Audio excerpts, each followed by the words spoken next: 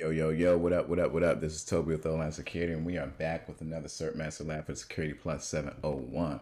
If y'all have been enjoying this series as much as I have, please don't forget to smash that like button. Please don't forget to tell a friend, to tell a friend, to tell a friend that Online Security is the place to come and learn the fundamentals.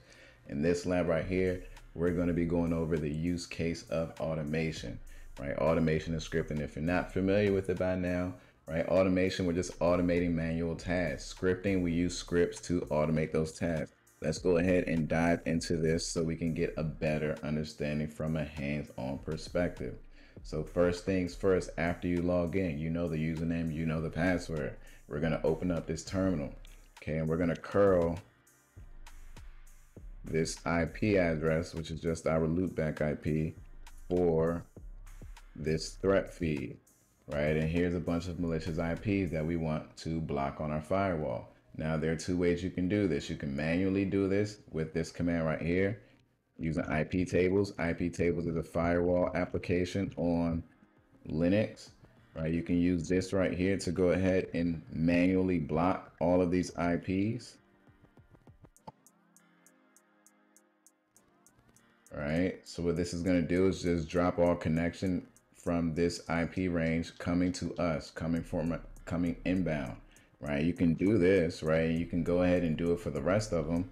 Let's look at that rule, right? We can see that the rule was added here, right? But we need the rest of these blocked, right? Instead of doing this manually, individually, what we can do is use a script that is going to do that. So we're going to cat open this script. Here's a script that's going to do that for us.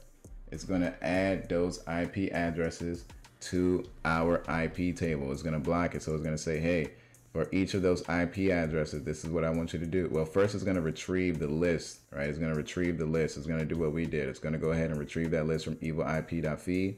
Then for each IP, we want you to run this command. We want you to put the IP here. The same command we run, IP tables -a, input -s. This is the source IP. The action we want you to do, -j, is drop. It's going to do that for us instead of us trying to individually do that. All right, before we run that command, if you also wanted to add a rule to IP tables to drop outbound packets, which of the following lines could be added? It's going to be this guy right here, right? This is going to block outbound traffic. Now we're going to make our file executable, because right now, if you look at it, it is not an executable file, right? It's just a normal text file. So what we're going to do is chmod plus X to make it executable. If we look at it again, it is now highlighted. We can actually run it. So let's go and run it. We're going to do // and then the name of the script. Boom, it's running it. Now let's look at our IP tables again. With IP tables space -S, you can see that everything has been added, but look at the issue. We have duplicates in here. We don't want to have duplicate entries doing the same thing in our firewall. So we have to fix this script to remove those duplicates. So what we're going to do, or actually,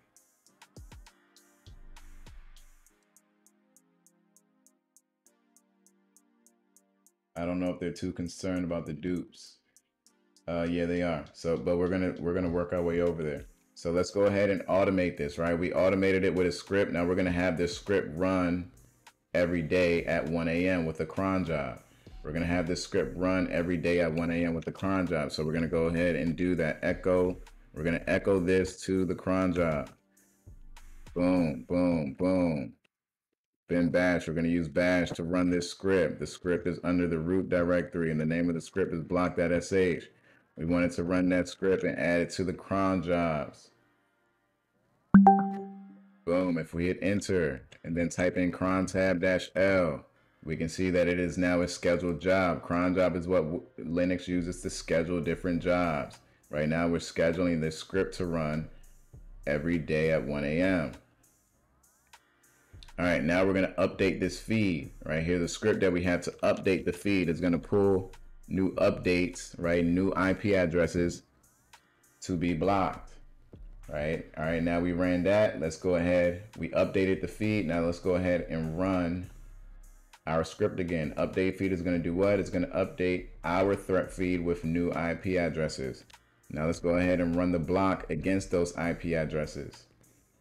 Cool. Now let's go ahead and look at our IP table. All right, we're seeing some more, but keep in mind, we're still seeing those duplicates again. We're seeing a few duplicates. All right, so we got to fix that, right? We got to fix that. We don't want duplicates in our firewall. So to fix that, we have to edit the script. So we're going to vim open this script. And we're going to go to the bottom of the line. You can just use your arrow to go to the bottom. I'm going to use, well, I don't want to confuse you. I'm just going to do what I normally do, right? If you just type, use your arrow to get to the bottom, but if you just type capital G-O, it's going to bring you to the bottom and actually put you in insert mode. But if you used your arrow to get to the bottom, come all the way down, then you'll probably get stuck right here. Hit I, come over, enter. Now you're at the bottom. All right, cool. So what we're going to do is add this to our script. This right here is going to remove duplicates.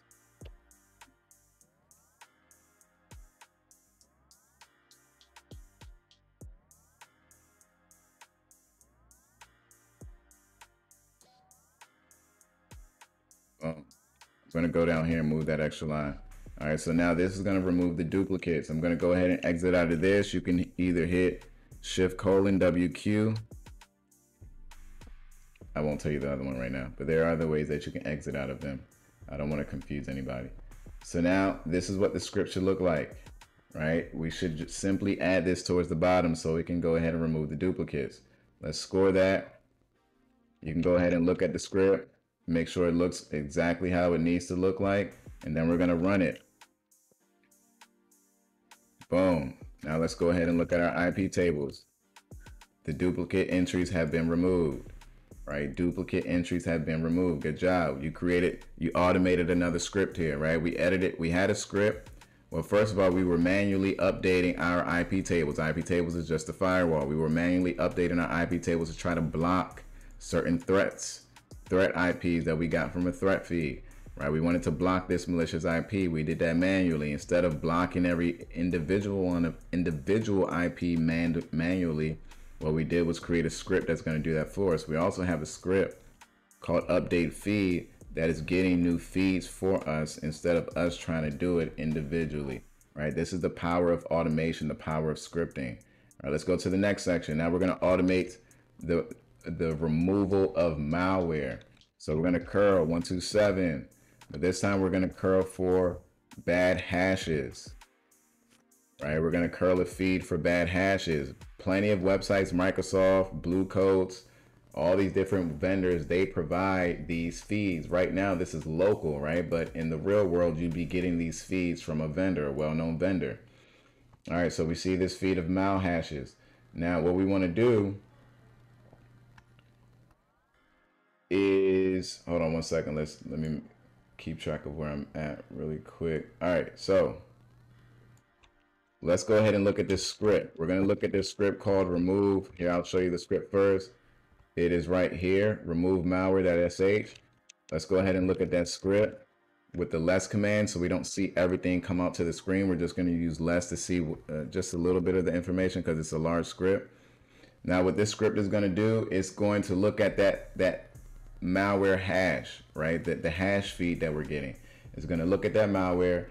It's going to look at the hashes. It's going to look at the file names, and it's going to determine if we have the same files and the same hashes on our system.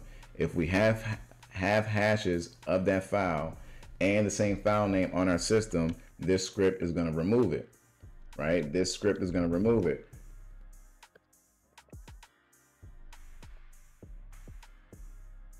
So one more time, here's some hashes right here. And on the right hand side, these are the names of those programs. What this remove malware.sh script is going to do is analyze our system for this hash and this name. If it matches, this remove malware is going to remove that script. All right, now if I go back into that script we were looking at, you can see that it's using a SHA-256 sum to get the hashes. It's using SHA-256 to get the hashes. That is what we're using to validate the integrity of these applications. All right, now what we got to do is edit this. Okay, we got to edit this script because this is going to take too long. Here, I'll show you. Let's open up the script first. We're going to vim remove malware.sh. If you go down to line 32, all right, just keep scrolling down. You should see the numbers right here changing. If you come down to line 32 and hit I want you to come all the way over to find, right? This find, and this is saying find everything under our system, everything. So this script is going to look through the entire file system to see if the file names and the hashes match, right? We don't want it to look through the entire file system. That's going to take too long. So we're going to tell it what to look at, which is going to be user share. That is the location we want this script to look inside of, the user share directory. All right, we don't want it to look throughout the entire system. Simply leaving this is telling the script to look through the entire system. That is going to take too long. So we're going to switch. That's the only change we're going to make here. So hit escape, shift : WQ, save it. That is it. We're only changing that. We're adding user share instead of just the entire directory. All right, cool. Go ahead and score that. If we look at the script, we can't execute it right now. If you try to execute it, remove malware.sh, it won't work. It's not an executable. If we just type remove malware.sh, it won't work. It's not an executable. We have to make it an executable. So we're going to use the chmod command. Chmod is what we use to change permissions of a file. We're going to change that, make it executable. Look at it now. Now it's executable. Now we can run it. Let's go ahead and run that. So this is going to go and scan that directory that we told it to scan. It's going to scan the user share directory to see if the hashes and files inside of that malware feed exist on our system.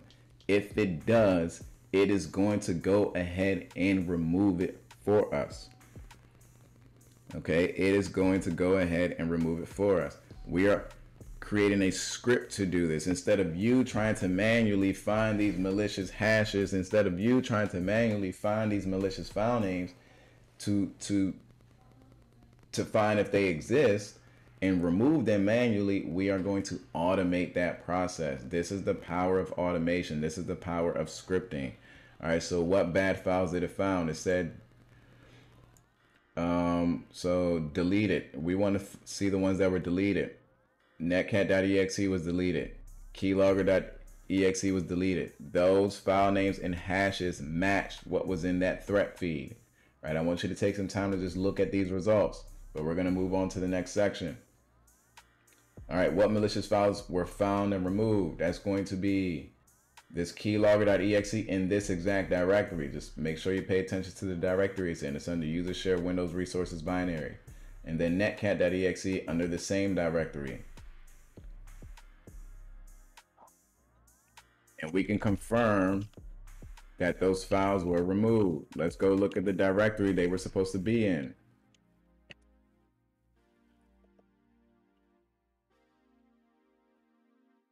They are no longer here. You don't see the netcat.exe. You don't see the keylogger.exe. Cool. Now let's automate this script. We want this script to run every day at 2 a.m. We're going to automate this script. Same thing we did with the other script. We're going to automate it. This is going to run every day at 2 a.m.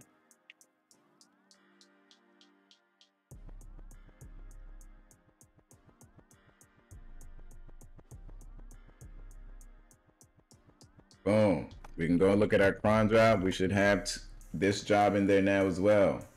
Go ahead and score that. Now, if you're not familiar with cron jobs, if you're not familiar with the syntax, that is fine. I believe in the previous section, yeah, they have it. They had this detailed here in the previous section so you can get familiar with it. It's also a lot of cool cheat sheets on Google to help you with that as well. All right, let's move on.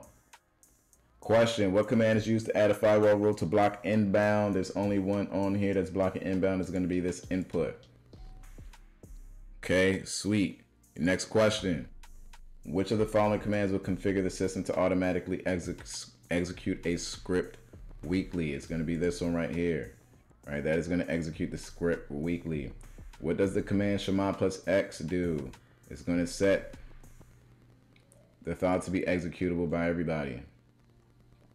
Based on the malware removal script used in this lab, which of the following would result in a file being removed from the system? The file name and hash both matching the value from the threat feed.